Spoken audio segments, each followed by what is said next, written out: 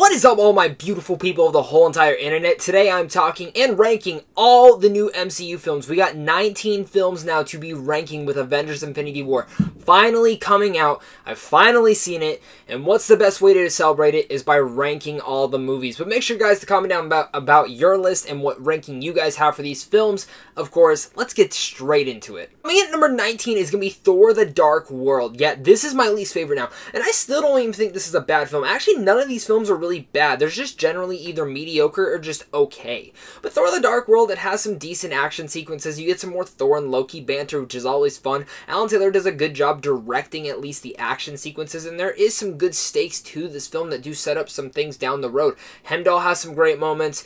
Overall, the villain's really meh. Malekith is probably the worst villain we've ever had in the MCU. And overall, Thor the Dark World, it's a fun time. It's just not something that you really do remember. Coming down at number 18 is going to be The Incredible Hulk. This is a film that I put down here because it's not one of those films I ever really want to revisit. Sometimes it feels like a chore to revisit. It does have one of the coolest action sequences between Abomination and Hulk, but for me, it doesn't feel like it belongs into the MCU. It feels like it's kind of shooed into there. Besides having General Ross really show up in Civil War, and also having Tony Stark's end credit cameo scene. Besides that, it really just doesn't feel like it should belong in the MCU. And coming in number 17 is going to be Iron Man 2. Still a fun film at best. I like this film. It introduces Black Widow-esque. And Black Widow, Scarlett Johansson, has some great action sequences in here, especially since against some of the guards. Whiplash is a cool villain. I like the design and look of him and what Mickey Rourke did with him. He didn't get enough dialogue. I'll even say Sam Rockwell was pretty damn good in the role as well. I liked his character and what he did. And of course, I mean, if you have Robert Downey Jr. in the role, you're going to have a lot of good fun times with him. And really, Iron Man 2 is just one of those setup films for the whole entire universe. It has some fun moments to it, but it really boggled down by the whole setting up everything else. Coming at number 16 is going to be Thor, the first one. A father-son tale with some brotherly stuff in there. Anthony Hopkins as Odin is a perfect choice. Of course, Thor really loses all of his powers in here. He has to gain responsibility and whatnot. Really, his relationship on Earth, I think that's really the movie kind of falls apart for me. I don't like this Earth sequences. It's funny. It has some cool humor to it, but his relationship with Natalie Portman never worked. It never worked in Thor the Dark World, and that's why I was glad they got rid of it in Thor Ragnarok. And overall, Chris Hemsworth's portrayal as Thor was great to see him in here. It's weird to see how serious he's got and how serious he was, and now he's funny. And really, I like this film. I like the father-son Shakespearean kind of tale that Kenneth Branagh portrayed into the film. And let me tell you, the CGI for this film is stunning. I even contend that the CGI in this film is better than the ones in Ragnarok. At number 15 is going to be Captain America: The First Avenger. This film was so different. The fact that it took place in World War II and just moved into that aspect got a lot of great things with Peggy Carter, Bucky Barnes himself, and there's just a lot of good character dynamics in there. But Steve Rogers himself, this is where his character arc moves ahead, and we see where it started at. And that's something great, because for me, I think Steve Rogers probably has the best character arc and also the best movies in the whole cinematic universe. And I just love to see where his character started out. And plus, I gotta give props to Red Skull. Red Skull is a good villain portrayed by Hugo Weaving. And number 14 is gonna be Iron Man 3. I enjoy Iron Man 3.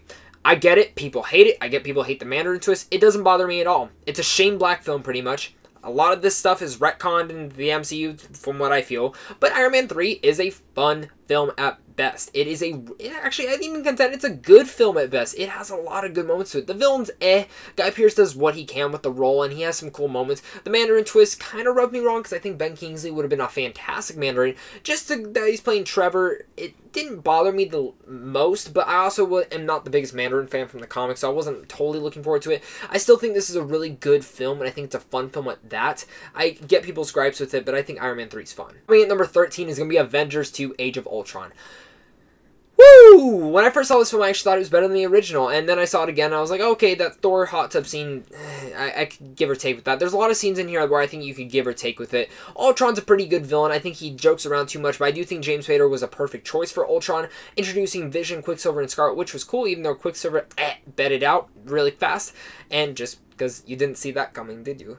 I can't do the voice. But Scarlet Witch is a great addition, seeing where her character is now from here to Avengers Infinity War. Same with Vision. And just overall, I think this film is just a nice touch to this franchise. It got us another crossover, some good fast pace. I feel like this film at times is actually more fast paced. It puts some nice things in there for Civil War to start up, and overall Age of Ultron, it's a good time. At number 12 is going to be probably the smallest of all the Marvel films, and that is Ant-Man. No pun intended. This film is very underrated, I think. I'm a sucker for heist films, so knowing that Ant-Man's a heist film is a ton of fun. You get the heist elements in there. The Ant-Man suit's a ton of fun. The training montages with him and Michael Douglas is great. I love that whole dynamics, and I cannot wait to see what they do with the Wasp character, because she was great in here, not even though she wasn't in the suit yet. And I just think, like, Scott Lang and Hank Pym's dynamics just works totally well. I think the humor in here is great, and just some of the action sequences in here, especially that Thomas the Tank Engine one, is just such a blast. And number 11 is a film that always switches up and down my list for me, and that is Guardians of the Galaxy Volume 2.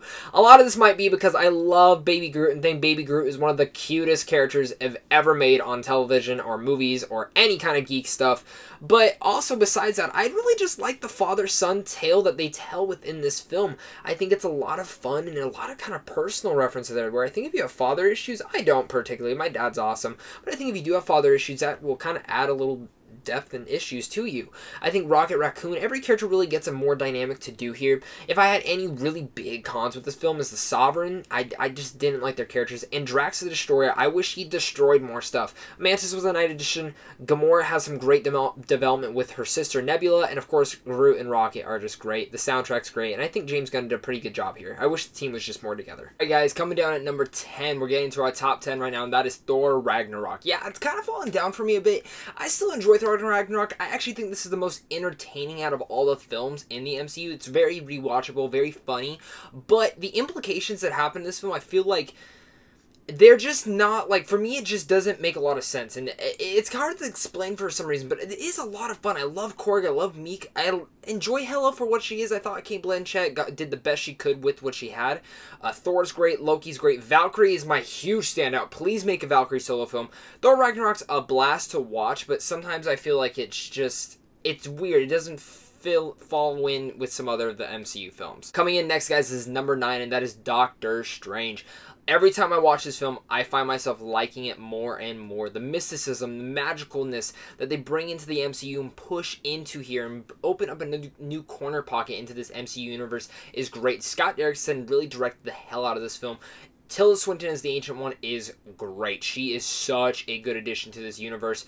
And, I mean, just Benedict Cumberbatch as Doctor Strange as well is the perfect Doctor Strange I could have ever wanted. He is perfect as the role. Wong's a great addition. Baron Mordo is great as well as Chiwetel Ejiofor. And just really overall, it's just a really fun film. A great color palette in there. Dormammu's a pretty cool villain. Great ending fight sequence. Different than something we've ever seen in the MCU before. And overall, Caecilius as Mads Mikkelsen's playing he's pretty decent too. I think he could have used a little bit more background history. But overall, fun film, lots of good stuff in there. Sometimes the humor falls off, but I love Doctor Strange. Coming at number 8 is going to be Iron Man. This is the film that kicked off the MCU. There's nothing more I can really say about this film, but it's awesome. It's kick-ass, it works, and it's such a blast. This film still holds up today. It's still one of the best films in the MCU, and it probably always will be. It kicked off what started it. Robert Downey Jr. as Iron Man is the perfect casting choice. Jon Favreau was a great director to kick off the cinematic universe, and the end credit scene. Come on.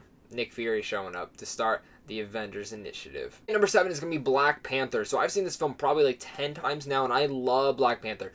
This film is fantastic top to bottom. It's one of the best films in the MCU. The mythology and world building into Wakanda is some of the best in there. It's a game changer for Hollywood in general too. Having a full black cast pretty much in here is great. I love everyone. It has such a role to stand out. But really the main standouts out here, besides Chadwick Boseman and Michael B. Jordan, are really the females in here. Okoye, Nala, and Shuri are fantastic. They are the best elements of Black Panther, and I love them to death. And really the whole world building with Wakanda in here is great. Coming at number 6 is The Avengers. This film's a pure almost masterpiece of a comic book film. One of the best comic book films ever made. One of it, the fact being Joss Whedon directed it and really gives every single character a standout shot in here. And it's just great. Mark Ruffalo comes in as the Hulk, redoing it all over Edward Norton, and he's great. He's really the main standout. For me, Mark Ruffalo was the one that stole the first Avengers film. When he goes, Hulk, smash, punches the Leviathan, boom, just takes it down. Great. Some great moments in here. Alan Silvestri as the score in here is top-notch awesomeness. And I mean, the Avengers is just so much fun. Really, every act in this film gets better and better, and that's why the Avengers is one of the best films in the MCU. I mean, at number 5 is going to be Spider-Man Homecoming. Spider-Man is one of my favorite heroes of all time, and I loved Spider-Man Homecoming. Tom Holland is the perfect Spider-Man for me. I love the villain of the Vulture in here, even though I'm not the biggest comic book counterpart loving of him, but I think Michael Keaton gave a fantastic performance as the Vulture.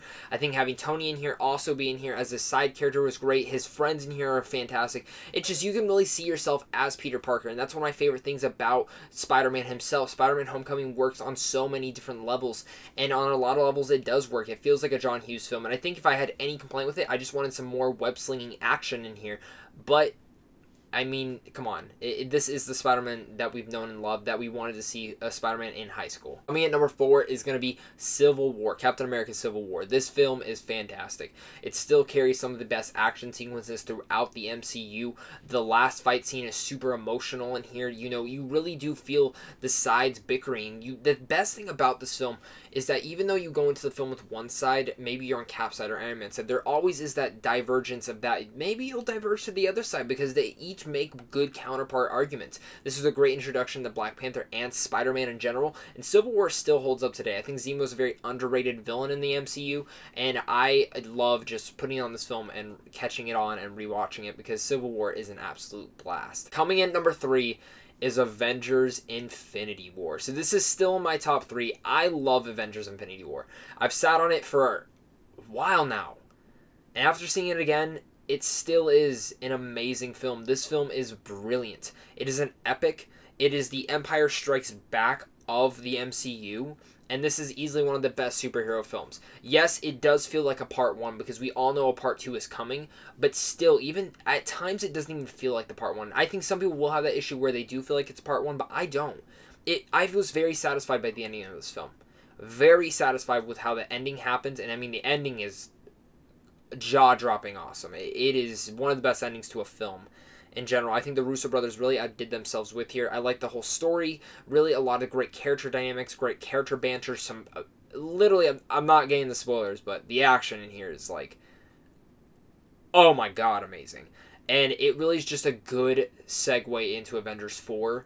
And I have to say, like, this is easily one of the best Avengers films. This will easily go up into number 1 with more rewatches. And I didn't expect it. It was actually after I saw it a second time, it was actually lower on my list. But once I saw it a second time, I found myself loving it even more. And just, I cannot get this film out of my head. I love Avengers Infinity War. Moving on to number 2 is probably the best film in this whole universe, and probably one of the best superhero films ever made, and that is Captain America the Winter Soldier. For a while now, every time I do these rankings, this movie has actually fallen not in my top 5 sometimes. Sometimes it drops out, and I don't know why. I finally rewatched it again. I love this film. Holy crap. I think the best action sequences are in here.